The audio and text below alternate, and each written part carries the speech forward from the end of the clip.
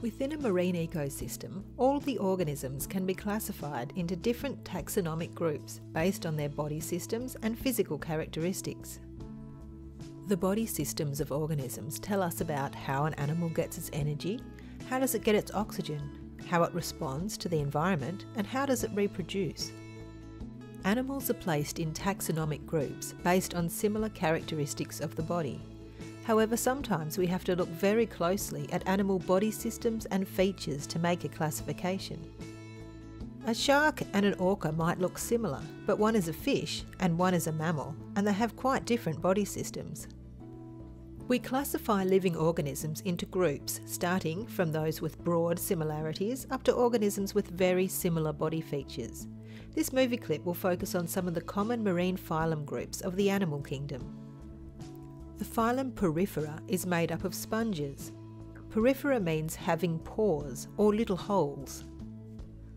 Sponges are one of the least complex groups of animals, but even though they don't have a brain, eyes or a heart, they are still animals because they are heterotrophs, meaning they can't make food from photosynthesis like autotrophic plants or algae. These deep water sponges are filter feeding, that is, sifting plankton and nutrients through their pores. They also get all the oxygen they need directly from the water. Sponges have a skeleton that is made of calcium or silica, and this supports their body tissues. The phylum Cnidaria contains jellyfish, sea anemones and corals. These animals all have stinging cells called nematocysts. The word Cnidaria comes from the Greek word for sea nettle. Jellyfish have soft bodies with very basic body systems. Minimal eyes, no brain, no gills or a heart. They tend to drift with the current. A nematocyst is a capsule that contains a barb that injects venom into the victim, causing a painful and sometimes even fatal sting. Some jellyfish can still sting even if they are washed up on the beach because their nematocysts can still be active. Anemones are kind of like an upside-down jellyfish. Their body is stuck to the rock and their tentacles extend upwards, which they use to catch prey. Comb jellies or ctenophores may look like jellyfish, but they don't possess stinging cells, so they are classified in a completely different phylum. The phylum Echinodermata contains a group of marine animals with rough or spiky skin. Sea stars, sea urchins and sea cucumbers are echinoderms. Sea urchins are radially symmetrical animals that are covered in spines, which are used for defence and movement. The mouth is on the underside or ventral side of their body. As well as spines, urchins also have tube feet, which are operated by a water vascular system that pumps water around the body. Sea stars also have hydraulically powered tube feet that they use for locomotion and opening up shells to feed on. Their mouth is also on the underside of their body. Sea stars utilise external digestion, where the stomach is everted out of the animal's mouth and digestive enzymes are released onto the prey, usually while it is still alive. Sea stars have chromatophores, which are colour pigment cells. The colour of cushion stars can vary greatly. They also have a remarkable ability to regenerate body parts. Sea stars have no eyes, but they can detect light from the tips of their rays.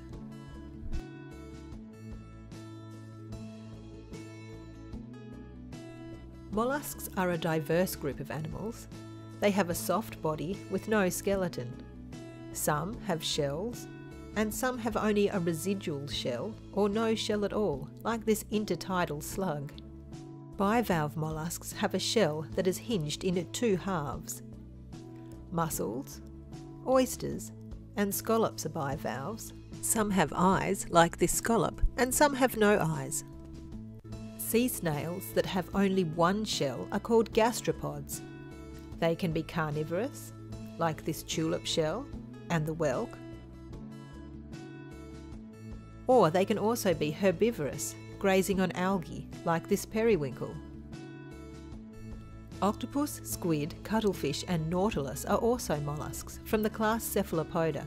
An octopus is in the phylum Mollusca because even though it no longer has a shell, it has a body structure called a mantle. The shell of bivalves and gastropods is made by the mantle. Octopus also have colour pigment cells called chromatophores. However, unlike echinoderms, octopus can change their colour very rapidly. They can also change the texture of their skin. The phylum Arthropoda contains animals that have jointed legs and a segmented body. Crustaceans are a subgroup of the arthropod phylum. The decorator crab covers itself in seaweed for camouflage. The velvet crab is a fast swimmer, with its back legs adapted as paddles. This hairy crab is a female and carries her eggs on her abdomen. Crustaceans such as this southern rock lobster have an exoskeleton made of chitin, which is a kind of protein. The exoskeleton has to be molted, which is dangerous for the animal until the new exoskeleton becomes hard and provides protection again. Many crustaceans have antennae and antennules as part of their sensory system. These are used to sense chemical particles in the water to help with locating food. Barnacles might look like a mollusk on the outside, but they are actually an arthropod.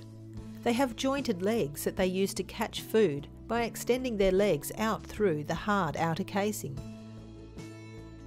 The phylum Chordata contains animals with the most complex body systems.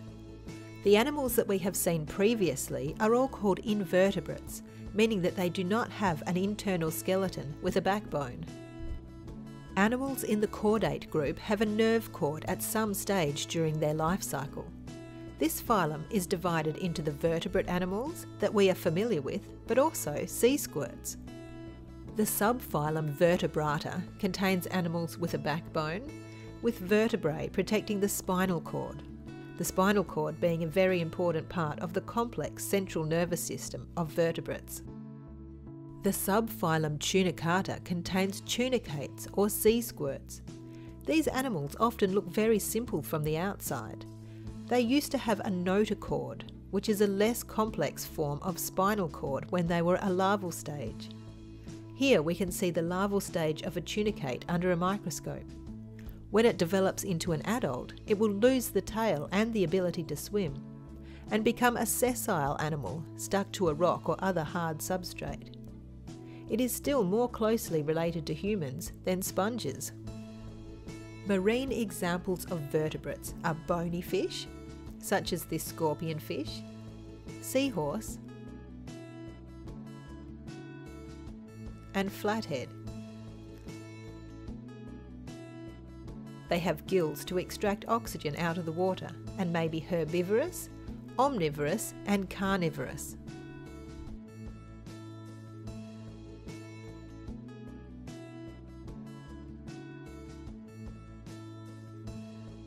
Cartilaginous fish are sharks, skates, and rays. These animals have a skeleton made from cartilage, which makes them very flexible in the water. Some lay eggs and some have live babies.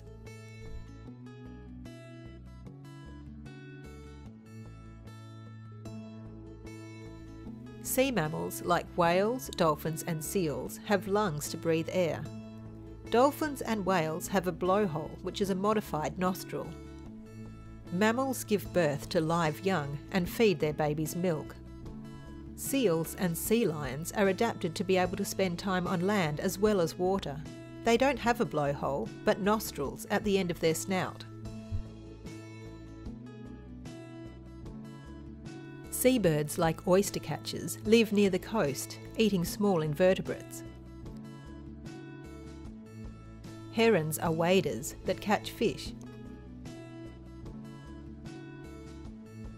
Birds like albatross feed in the open ocean and are strong flyers. Marine reptiles are usually rare in Tasmania, although the increasing warm waters of the East Australian Current may be bringing marine reptiles to Tasmania from northern Australia. In summary, classification and taxonomy is a system of arranging living organisms into different groups based on similar body features.